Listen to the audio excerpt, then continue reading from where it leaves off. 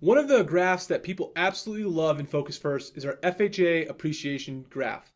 Now, the FHFA data that is taken from the US government, we're able to put an awesome visual graph to show people appreciation over the last 20 years.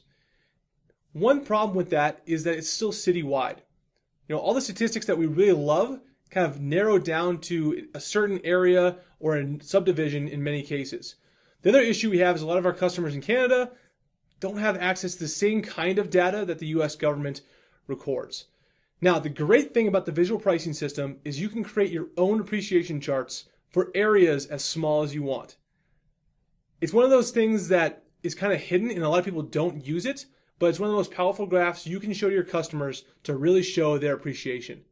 So let's go step by step on how to create that graph and what it ends up looking like.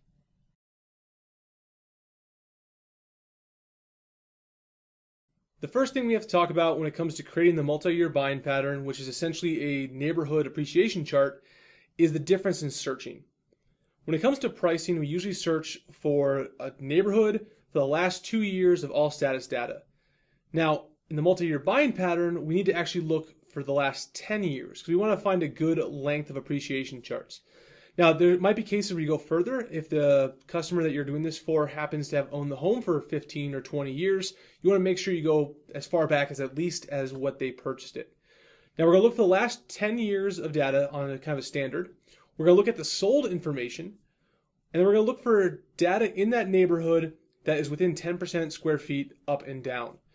For a great example, let's think about a house that's 3,000 square feet. We're going to go in that neighborhood the last 10 years of sold data, and we're going to go from 2,700 square feet to 3,300 square feet.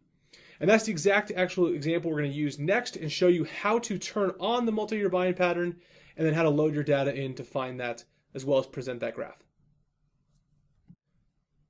So once we've done our multi-year buying pattern search, exported it, and now we're ready to load it into Visual Pricing System, we can go right into that. Click Enable Macros to turn all the functions of the Visual Pricing System on. Go to Visual Pricing and navigate to where we saved that information. Okay, I'm going to go ahead and open that file up. I could have saved it probably better, but mine just says Export 71. Now, once this loads, this area that I did the search for was a place called Rigdon Farms. So go ahead and click Done. And what you'll find is the patterns are automatically created for you. Now, one thing you might see though is the multi-year buying pattern is part of these patterns, but it's not showing up here in these tabs. Obviously, the odds of selling is not going to look quite right because we just did the sold data.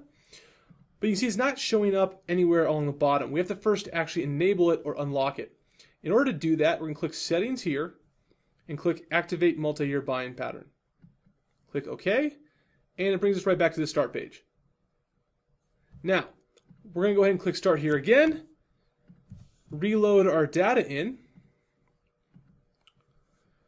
and it's going to do the same work it did before, but this time, after a couple seconds, when it opens all the pattern graphs, you'll now find the multi-year BP or multi-year buying pattern as an option. Let's go ahead and click this and open up the multi-year buying pattern.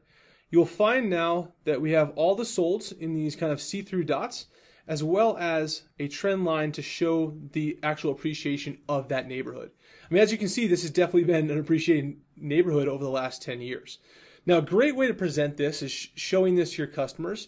Obviously, it shows you the price increase year range here. And then ask your customer, when did you buy your house again? Let's say this customer, for example, bought their house in January 2013.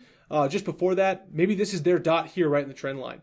Well, now we can see, wow, you've appreciated almost $150,000.